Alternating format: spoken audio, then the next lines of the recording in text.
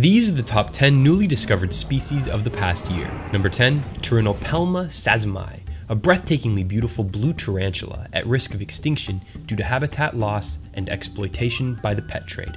Number 9, Diania cactiformis, an ancient spiny creature nicknamed the walking cactus that may have used its bristly legs to capture prey.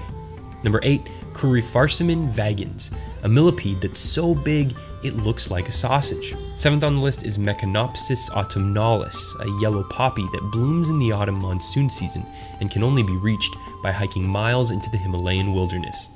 6 is Spongiforma squarepantsii, a new mushroom that can be squeezed like a sponge. 5th is Kollasmosoma sentum, a tiny wasp that attacks desert ants to lay its eggs in less than 0.05 seconds. Bulbophyllum nocturnum is 4th on the list, a night-blooming orchid that opens around 10 p.m. but immediately closes upon sunup, and only grows in the oldest parts of tropical forests. 3rd is Halocephalobus mephisto, a nematode from one of the Earth's deepest gold mines. It survives in a land of extreme temperatures and pressures, a life of solitude a mile below the Earth's surface. And number 2 is Omoya oboya, a branded box jellyfish so cool looking that people exclaim, "Oh boy," when they see it, or when they're stung. And the number 1 new species on the list is Rhinopithecus strikeri, a snub-nosed monkey from Myanmar that sneezes when it rains.